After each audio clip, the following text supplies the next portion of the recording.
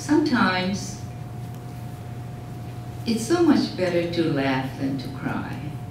I took her for her evaluation. It's called diagnosis, genius rejected. Anxious like a mother with a preschooler, hoping for entrance to nursery school, I sit next to my mother with a silent prayer. Please answer all the questions correctly, wisely. Mrs. Kakugawa, the diagnostician, begins. What is your name? Where were you born? How many children do you have? Ah, good, good. She's passing with flying colors. I keep my eyes on his chart, checking to see that he marks the right column, noting pass, positive, normal. He upgrades his questioning to, Mrs. Kakugawa, you are at Las Vegas Airport.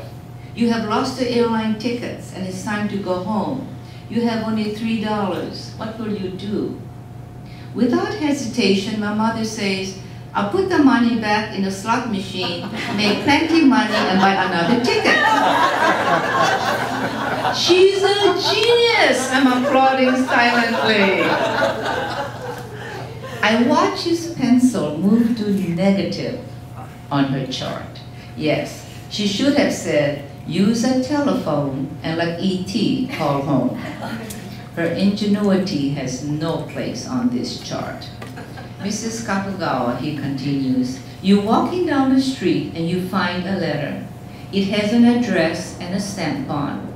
Tell me what you do with this letter. Once again, my genius in disguise answers, I check the address and deliver to the house. Of course she will. She knows all her neighbors.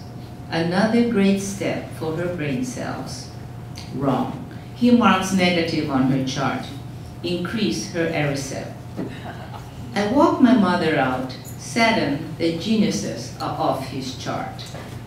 How did I do, she asks. Do I have to pay him? Do I have money?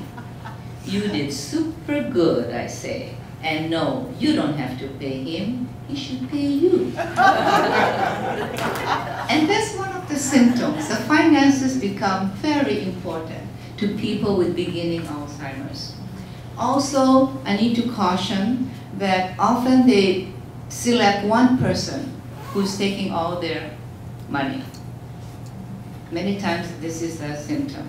But be careful because sometimes someone is. So we cannot always say it's the dementia. We need to check out what they're telling us.